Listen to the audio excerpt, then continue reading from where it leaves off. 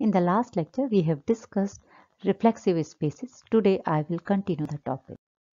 Today, we are going to prove a theorem which states that a Banach space is reflexive if and only if its dual space is reflexive.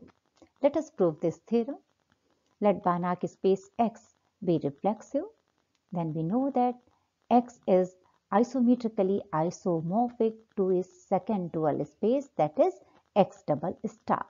And we have proved that if any two nonlinear spaces are isometrically isomorphic and one of them is reflexive, then other one is also reflexive, and so X double star is reflexive.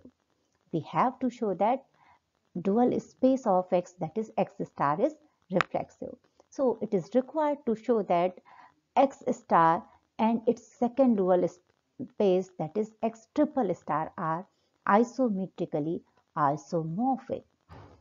And we know that pi tilde from X star to X triple star is a natural embedding, which is defined by pi tilde f of phi x is equal to phi x of f for every f in X star and for every phi x in X double star. So to show that X star is reflexive, it is required to show that pi tilde is onto, because it is a natural embedding. So it is sufficient to show that pi tilde is onto. So we consider an element of X triple star. Let theta belongs to X triple star, then we have to show that there exists some element in X star such that pi tilde image of that element is theta. We define a mapping f from x to k such that f of x is equal to theta of phi x, where phi x is equal to pi of x, and this belongs to X double star. Since theta is a mapping from X double star to k, so phi image, theta image of phi x is an element of k. So this mapping f is well defined. We want to show that f is a bounded linear functional, that is f is an element of X star such that pi tilde maps f to theta. So first we show that f is linear.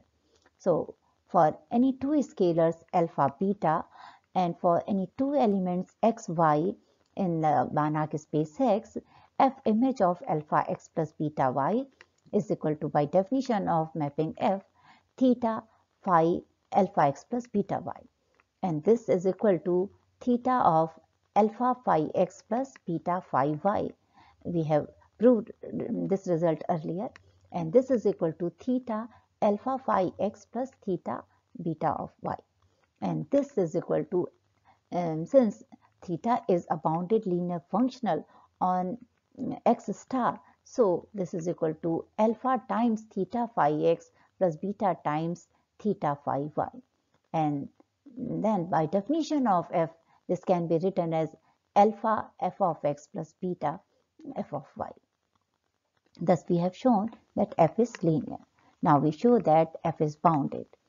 So for any x in the space X, a mod of f of x is equal to, by definition of f, this is mod of theta of phi x. And since theta is a bounded linear functional on X double star, and so this is less than or equal to norm of theta into norm of phi x, and since phi x is equal to pi of x, and we know that pi is an isometry, so norm of pi of x is equal to norm of x, and so this expression is equal to norm of theta into norm of x, and so we have shown that f is bounded. Since f is a bounded linear functional, that means f belongs to X star.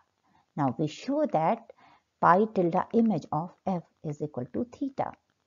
And now by definition of f, we know that theta of phi x is equal to f of x, and by definition of mapping phi x, this is equal to phi x of f, And by definition of pi tilde mapping, this is equal to pi tilde of f of phi x. We mark it as 1, as pi mapping from x to x double star is onto. So for each phi in x double star, there exists a unique element x in x such that phi x is equal to phi. So from 1, we can have pi tilde f of phi is equal to theta of phi for every phi belongs to x double star.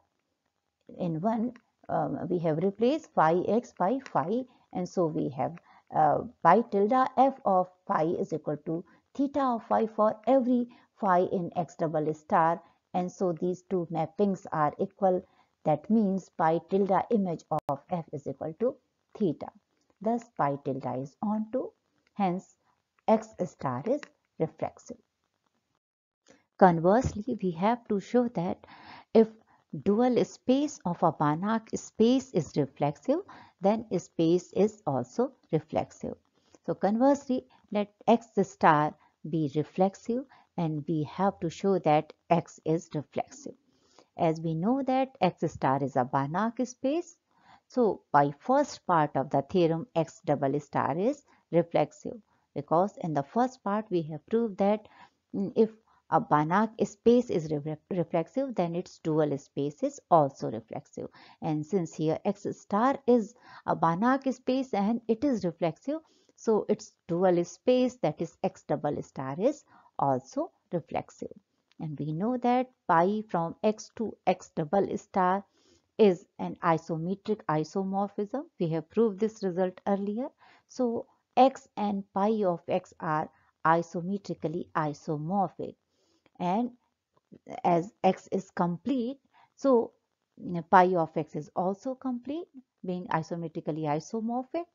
And as pi of x is a complete subspace of x double star, so pi of x is a closed subspace of x double star, because we know that any complete subspace of a nonlinear space is closed. So pi of x is a closed subspace of x double star.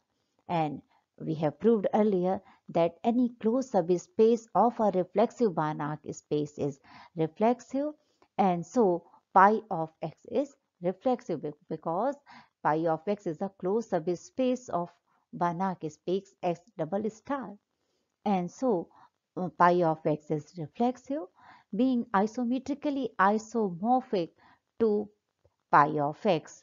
X itself is reflexive. Thank you.